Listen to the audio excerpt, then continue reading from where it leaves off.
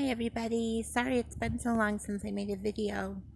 There's just been a lot of stuff going on in my family and my home right now, so I haven't been leaving many videos. My cat is really sick and he's really close to the end. He's home with us. He's sleeping a lot and he's winding down. It's so sad. He's in comfort, he's in no pain, and that's wonderful.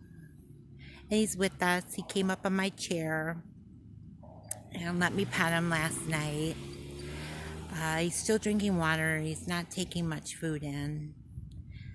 And he's just winding down. And it's so sad because I am one of those typical people that don't have children but have pets, and my pets are like my children.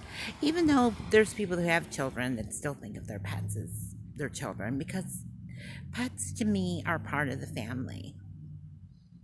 I've had a cat for as long as I can remember, and over half my life. And it's going to be really sad when he goes, but I know I'll keep all my memories of him in my heart. His name is Jammer, so if you can say some prayers for him. I know people think, oh, he's just a cat, but he's a beautiful cat and he's my baby. If you could just think warm thoughts about him, that would be greatly appreciated. Other than that, I'm having a typical summer. I'm scheduled to get my paint shop for my right hip at the beginning of next month, and it can't come soon enough because I am in excruciating pain. I've been doing really good on my diet. But I can't do a lot of walking because my hip is so bad. It's making walking really difficult, especially on hot days. I don't do too really good walking out in the heat anyway, but when you couple that with the great hip pain and knee pain, it makes it almost impossible. I keep pushing myself, but I know I can push myself more, but I'm trying to be a little tender with myself because I've really overdone it with my hip. But it doesn't stop me from trying. Like I said, I've been sticking with my diet. I have gone away from my counseling. I haven't been in counseling in about 3 weeks now. I'm scheduled to see my counselor Monday, but I'm going to make it a phone visit because with my hip acting up, I just really don't want to go out if I don't have to. Sorry, there's a loud vehicle coming. Please ignore it. There you go. So I'm going to be getting back into that, and I'm supposed to be getting a new psychiatrist, so I'm seeing my regular psychiatrist for the last time coming up in the next week or two. So that's a little bittersweet because you have to start over and say goodbye to someone that you've come to trust.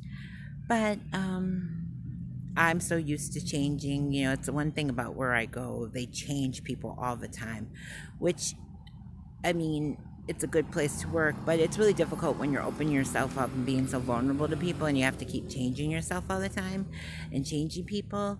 It's hard to like reopen the wounds and go over things you've already gone through again.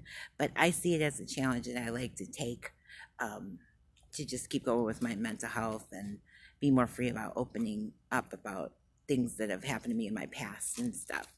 So instead of looking at it as a negative thing, I kind of take it as a positive thing where I can speak more freely about my abuse and my traumas, where I'm not hiding it inside of me so much.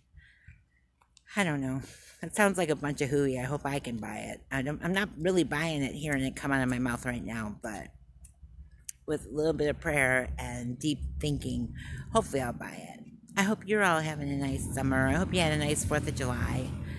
Like me, it's really iffy right now, but this too shall pass. So I just really wanted to stop and say hi to you all. Hope you're having a good summer.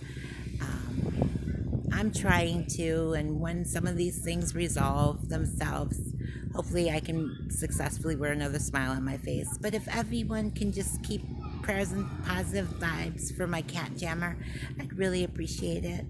And I hope you're well. I love you all. And until I talk to you again, which hopefully won't be too far away, I'm sorry for how long these videos have been in delay. I'll be back with some hopefully positive updates. And until I talk to you again, God bless. I love you. See you soon. Bye.